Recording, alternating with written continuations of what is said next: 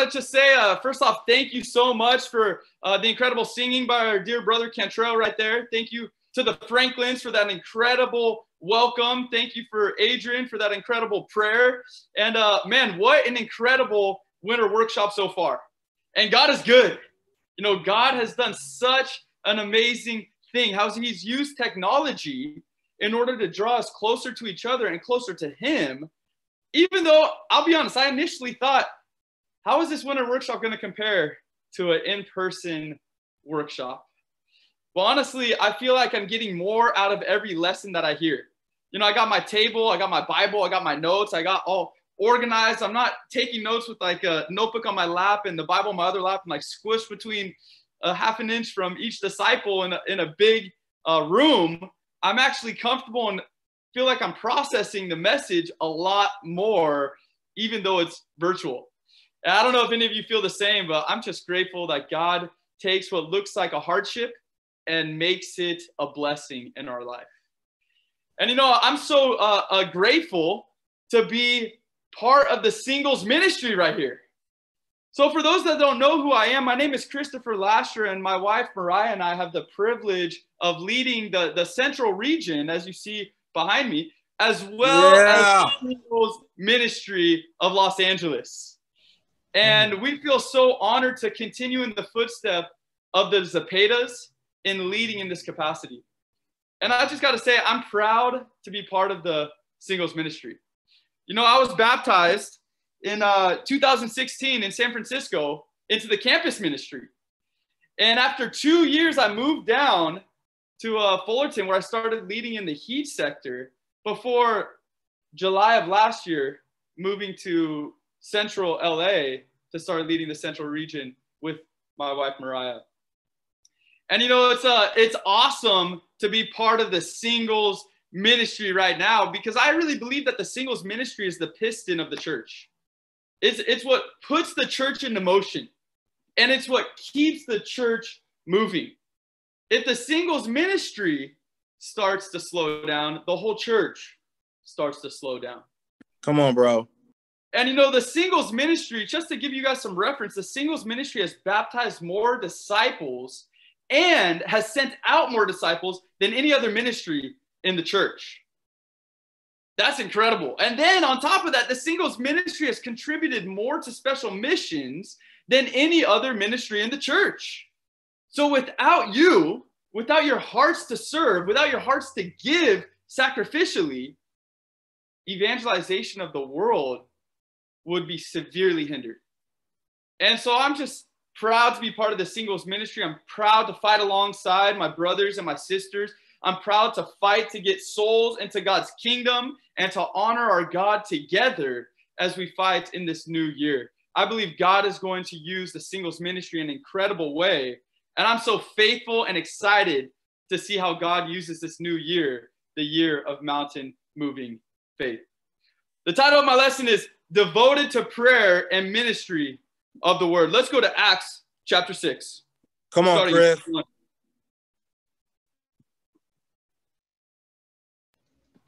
Acts chapter 6, starting in verse 1, says, in those days, when the number of disciples was increasing, the Grecian Jews among them complained against the Hebraic Jews because their widows were being overlooked in the daily distribution of food.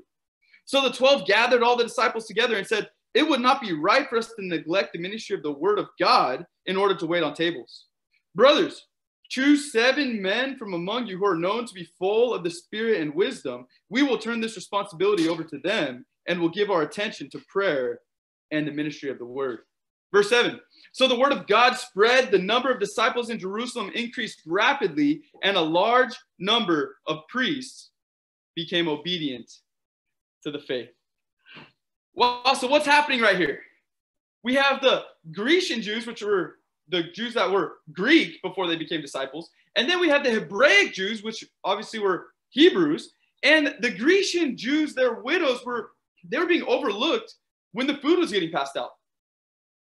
And the apostles, they gathered around and they said, brothers, this is not right. All these people are complaining to us. We need to get some brothers to handle this situation. It's not right for us to neglect the word of God in order to serve on tables. So they asked some brothers to serve. Now, I don't know if you've ever been asked to serve before, but you got to be humble to serve. You got to be willing to serve. You got to know that it's what it feels like to be a servant.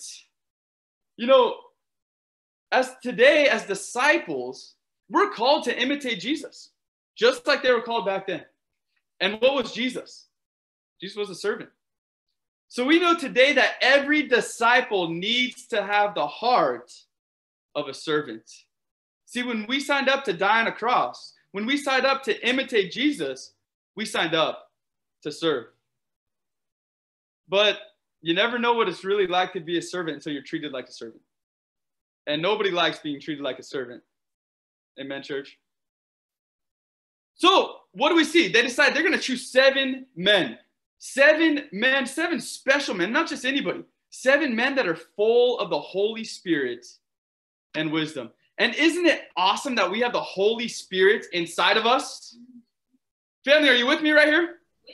With you. Come on, bro. Chris. Hey, bro. Come on, bro. Bro. Take a sip of that. Okay. There it is. You got this, Chris.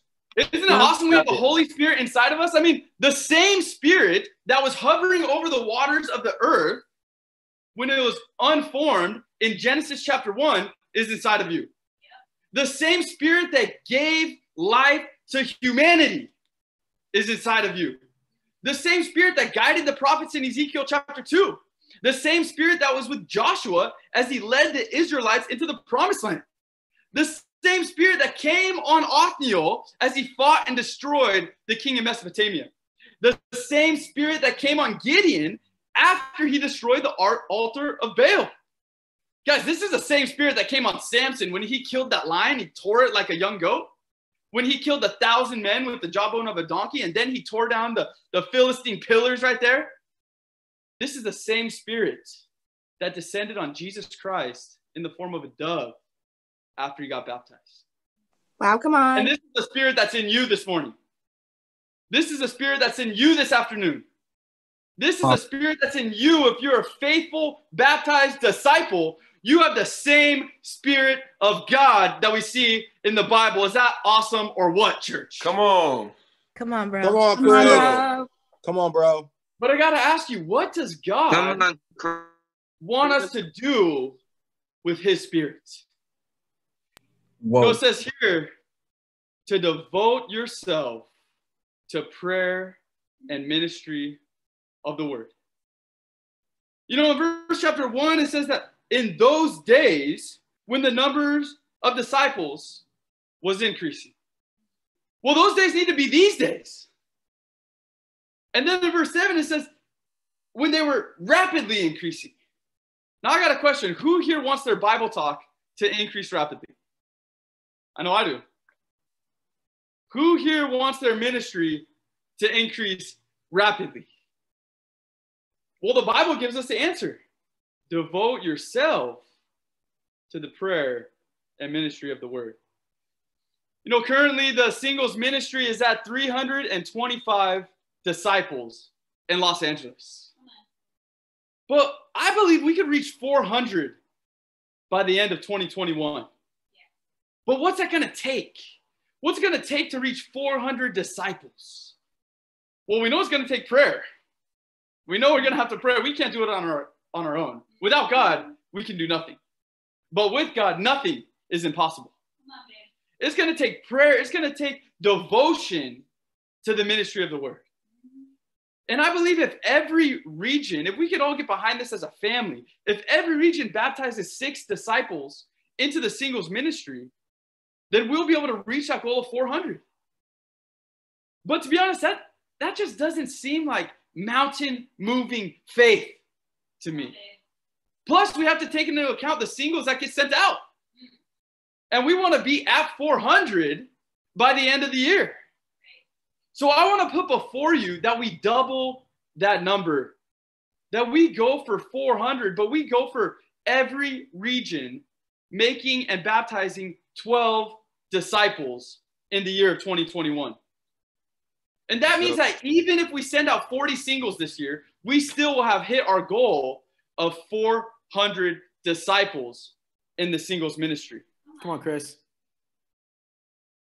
You guys with me here? You guys Come behind me on the bro. floor right Good here? stuff. Hit me, bro. Come The on. road Let's to go, 400. Chris. Bro. Love it. But I believe there's a couple things that we have to do if we want to achieve this goal. You know, in order to achieve this goal, we must devote ourselves fully to the Lord. Acts 17, verse 10. Point number 1, devoted to quiet times. Acts 17, verse 10, we know this scripture. It's a very common scripture that we use in the Seeking God study. As soon as it was night, the brothers sent Paul and Silas away to Berea. On arriving there, they went to the Jewish synagogue. Now the Bereans were of more noble character than the Thessalonians, for they received the message with great eagerness and examined the scriptures every day to see if what Paul said was true. Many of the Jews believed, as did also a number of prominent Greek women and many Greek men.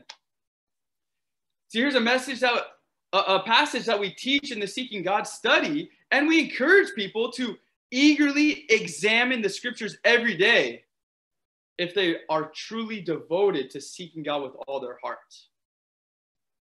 But we got to ask ourselves, how many of us actually do that ourselves? How many of us actually have quiet times without missing a day? You know, I led a Seeking God study this week, and I call people to the same thing every time because I expect myself to do that. I call people to eagerly examine the scriptures every day.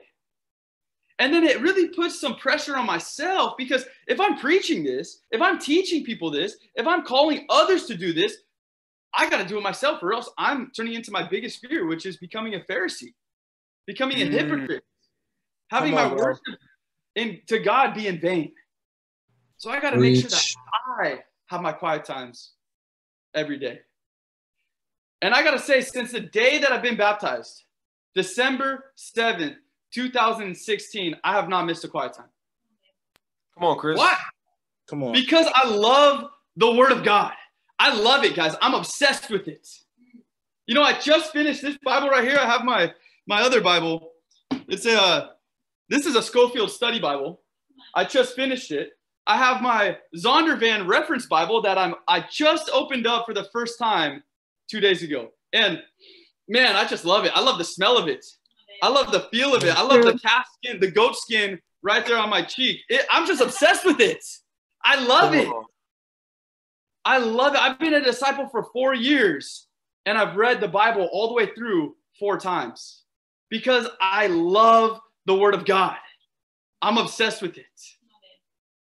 But some of us have been disciples for years, and we're still not fully devoted to having quiet times. Come on, bro. Call it out. Some of us have been disciples for years, and we still haven't read through the whole Bible. You know, what does it look like to be fully devoted? Well, I want to give an illustration here. I'm married to in my opinion, the most beautiful, the most humble, the most caring, the most serving woman in the world. Let's go. And God has given me this woman that is perfect for me. And I'm fully devoted to Mariah. And we're coming up on a year here. February 14th is going to be our 1-year anniversary. And I got to say, I'm just so excited every time I get to talk to my wife. We conversate every day. We talk every day. There's not a day that goes by that we don't talk. Why? Because I love talking to her. I love telling her about my spearfishing expeditions. I love telling her about the people that their hearts are being changed when we study the Bible with them. I love talking to her about all these different things in my life. And guess what? Brothers, here's a hint. I love listening to her. I love listening to what she has to say to me. Come on. Come on, teach us. I love being slow to speak and quick to listen. But guys, that's what a quiet time is. Come on, Chris. A quiet time is a conversation with God. When we pray, that's when we get to speak to our Father. We get to speak to God. We get to tell him how great he is. We get to tell him how grateful we are for him. We get to tell him, it's so awesome. We don't serve a tyrant. We get to lay our requests and petitions before him and watch him answer them. But how does God answer? He speaks back to us. See, God speaks back to us by us reading the scriptures. When we read the Bible, that's us listening to God. So when we're having a conversation with God, that means we're having a quiet time.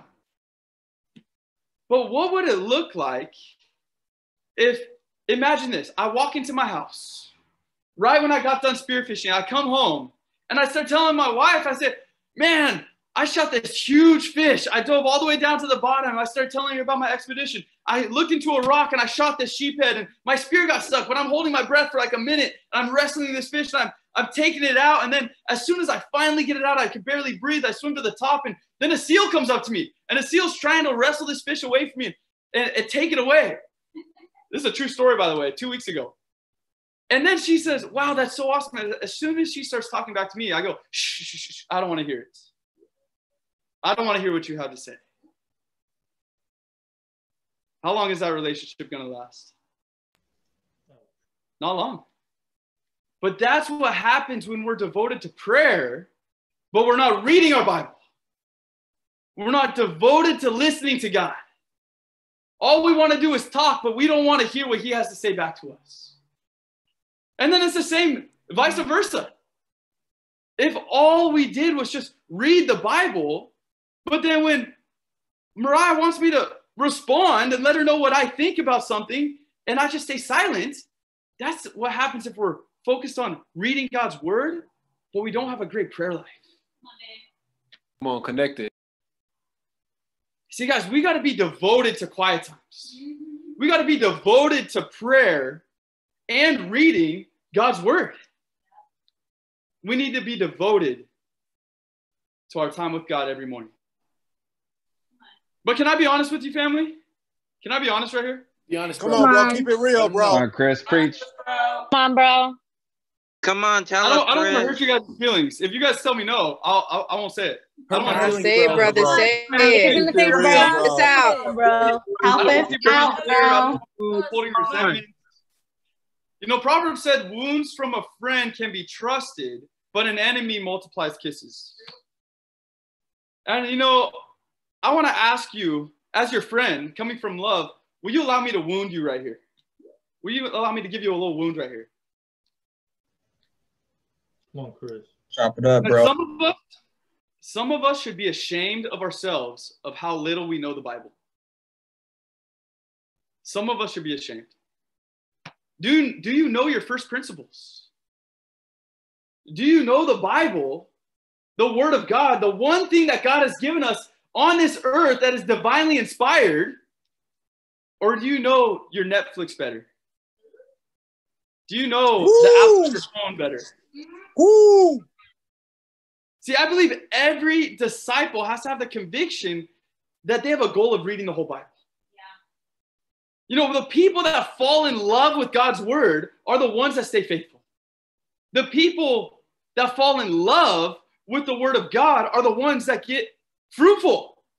The people that fall in love with the word of God are the ones that grow, not just in the ministry, they grow in their life. Because they're getting all this wisdom and knowledge, not from other men, from God. Family, you want to have a great year spiritually? Devote your time in the morning to God. Before you get on Facebook, get your face in the book. Devote yourself to your Yes. and God's word in your life. Family, here's my challenge. Don't miss another quiet time this year. And my second challenge, read through the whole Bible this year. If you start right now and you read 3 chapters a day, you'll have finished the whole Bible by today of next year. If you read 6 chapters a day, you'll finish the whole Bible in 6 months. If you read 12 chapters a day, now that's pushing it a little bit. I do find if you read through the Bible really quickly, you actually maintain a lot more than you think. But I wouldn't necessarily advise for that. But if you do read through the Bible 12 chapters a day, you'll finish in 3 months. But be devoted to your quiet times. Be devoted to getting knowledge from the Holy Word of God. Let's go over to Nehemiah chapter 5. Come on, bro. Come on, Chris. Come on, Chris.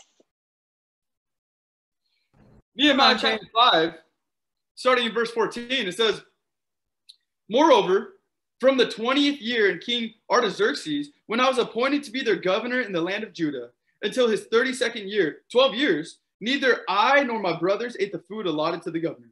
But the earlier governors, those preceding me, placed a heavy burden on the people and took 40 shekels of silver from them in addition to the food and wine. Their assistants also lorded it over the people. But out of reverence for God, I did not act like that. Instead, I devoted myself to the work on this wall. All my men were assembled there for the work, and we did not acquire any land."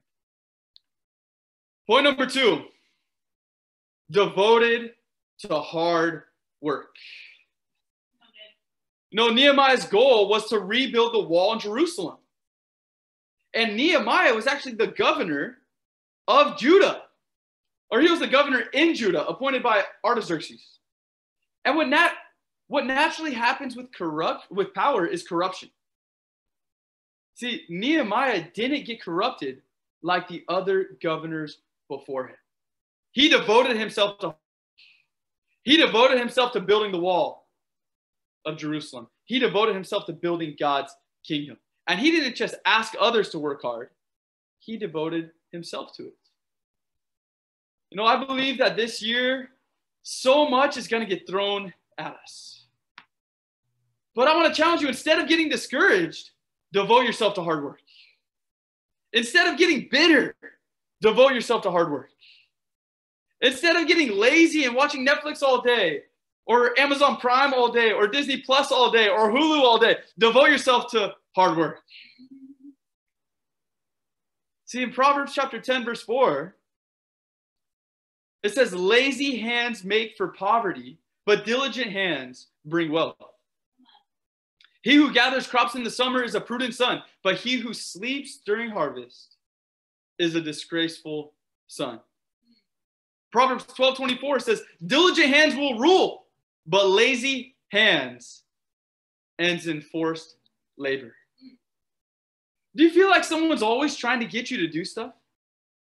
Get you to do this, get you to do that, get you to share your faith, get you to be in a Bible study, get you to the meetings of the body, get you to give contro, get you to give a pledge for special missions. You feel like someone's always trying to get you to do stuff?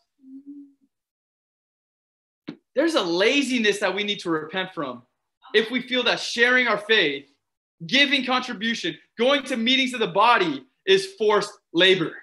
Come on. Guys, we signed up to die on a cross. So we're not just calling you, we're not just calling you to come to these things. We're calling you to be a Christian. Don't think of this as forced labor. In reality, God is desperately trying to disciple your laziness out of you to get you to become a mighty disciple who's close to him. Come on, That's bro. what God wants. But are you working for the Lord? Are you working hard for the Lord? Jeremiah 48 verse 10 says, "A curse on anyone who is lax in doing the Lord's work. A curse on anyone who keeps their sword from bloodshed." How does your sword look? In 2020, is there any blood on your sword? Or is your sword squeaky clean? This is our sword right here. I got to tell you, there's blood on my sword. I set a goal for myself. Now, it was a faith goal, and I didn't achieve it. But I set a goal for myself to be personally fruitful 12 times in the year of 2020. Now, I didn't achieve that goal. But I was personally fruitful 8 times in the year of 2020. And I believe because I set a goal like Nehemiah here, and I prayed about this goal, that I was able to accomplish, not because I'm anything, but because I was praying and reliant on God, and I just decided to devote myself to hard work. But how's your sword look? Is there any blood on your sword? Did you get in the waters of baptism with somebody? Were you personally fruitful? And here's the thing. Some of us work super hard, and if you weren't, amen. God is with you, and at the proper time, you will reap a harvest if you do not give up. Yeah. But I got to ask you, did you try? Did you go after it? Because if people were always asking you to be in Bible studies, but you were perpetually busy, constantly putting work above the kingdom of God, no time to make disciples. If you say I'm too busy, that's the problem. You're just too busy. See, we need to clear out our life and be fully devoted to God to make disciples. And we could be fully devoted to God and have a full-time job. We could be fully devoted to God and fully devoted to our work. I'm not calling you to quit your job to make disciples. I'm just calling you to be fully devoted to being a disciple first. Come on, bro. And be an excellent employee second. And if you feel like you're down in the dumps, or you feel like you're being cut by this message right here, get in a Bible study. Get in the waters of baptism, and I promise you, all your problems will melt away. You get to see things clearly. What's really important in life, what it's all about. And what will really matter on the last day is, did you give it your best? Did you give it your best? Because when we're in heaven, we're not going to be saying like, man, I wish I would have spent more money on myself and less money on special missions. Man, I wish I would have made my contra a little bit lower because that's just really sacrificial what I gave, man. I was too spiritual. No, we're going to say, I wish I would have shared with one more person. I wish I would have just denied myself and gotten in that one more Bible study, because I could have been the person that changed that person's heart that backed out from baptism at the last minute. I wish I would have just met one more lost soul. See, you're either going to be fired up to build God's kingdom, or by your inaction and your indifference, you're going to be tearing it down. All that will matter on the last day is, did you give it your best? Did you gather, or by your busyness, did you scatter? See, we need to call every disciple to be totally devoted to hard work in 2020. Let's go one chapter before. In Nehemiah chapter 4. Come on, Chris. You preach that young word, bro. Come on, bro. This is awesome. You guys want to hear the word of God? You want to hear the word of God? Bro. Preach it. Come on, Chris. Absolutely. Chris. You don't speak up, bro. We ready? You speak up, I can't hear you, bro. Every single word. Nehemiah chapter 4, verse 10. It says, meanwhile, the people in Judah said, the strength of the laborers is giving out, and there's so much rubble that we cannot rebuild the wall. Also, our enemies said, before they know it or seize us, we will be right there among them and will kill them and put an end to the work. Then the Jews who lived near came and told us 10 times over, wherever you turn, they will attack us. Therefore, I stationed some of the people behind the lowest points of the wall at the exposed places, posting them by families with their swords, spears, and bows. After I looked things over, I stood up and said to the nobles, the officials, and the rest of the people, don't be afraid of them. Remember the Lord who is great and awesome, and fight for your brothers, your sons and your daughters, your wives and your homes. When our enemies heard that we were aware of their plot and that God had frustrated it, we all returned to the wall, each to his own work. Nehemiah was fully devoted to the work of the Lord. And Nehemiah had a goal. His goal was to rebuild the walls of Jerusalem. He wouldn't take no for an answer. He stationed people by their families with swords in one hand and shovels in the other. And he said, fight for your brothers. Single, do we believe in the singles ministry that we can fight with the same heart that Nehemiah had? That we can fight for our families? Yeah. That the singles ministry can fight for our brothers? That we can fight for our sisters?